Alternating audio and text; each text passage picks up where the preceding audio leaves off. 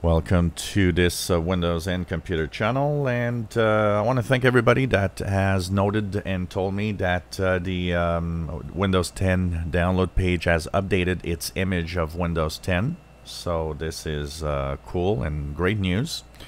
So I want to actually share the page once again. If you want to download the image of Windows 10, it's a question I get asked all the time. Where can I download Windows 10? And people think you have to go to these weird websites or that you go to torrents or... No, Windows 10 is available on their own page for downloading. You just go to this page. I'll share it in the description below the video. And you will get the Windows 10 May 2020 update. Now, it's not free. If you don't have a license key, it will give you a watermark. It will give you... it would tell you that you're not activated. And you won't be able to change some of the settings and tweak some of the options in Windows 10. But you can download it for free, and you can actually try it, which is nice. You can, believe you have 30 days that you can actually play around with Windows 10 before it starts telling you that it's not activated.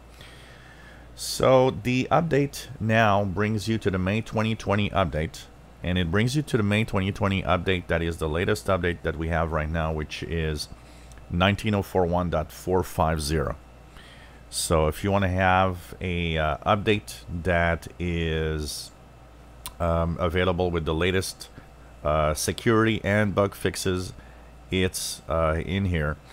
One of the reasons why probably this happened, because they don't very often, or they don't usually upgrade the images, and I think one of the reasons why is probably because of the blocking bugs. A lot of people that had some of the problems that were plaguing their systems, by upgrading to the latest build, they've, all the bugs that are fixed means that lowers the chances of somebody forcing Windows 10 on their system and getting a problem. So to get the media creation tool, you just go here to download tool. When you download the tool and then you run it, you'll be able to actually get the image. So you run the tool, and that tool will give you the possibility of getting the Windows 10 image. You can get it in different versions, because it will offer you Windows 10 image on the same version that you already have by default. But if you want it in a different language and a different 32 or 64 bits or so on, you can actually choose that. You'll have to remove a little check mark that is in there to kind of choose the version you want. So by using the media creation tool, you'll be able to download the image of Windows 10 May 2020 update at version 19041.450. Of course, you got to accept terms and conditions, and once you do that, the version that you will have, you will simply choose. And it's worth it if you have downloaded the first image of the May 2020 update.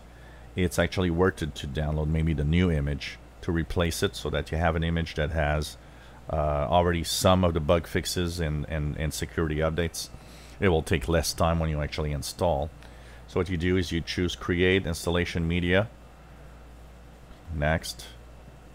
Here, by default, is the one you have, but if you want to have another one, you just remove the check mark, choose the edition you want, country, what edition, Pro, or Windows 10 here is all in the same package, and 64, 32, or even both, depending on what you want.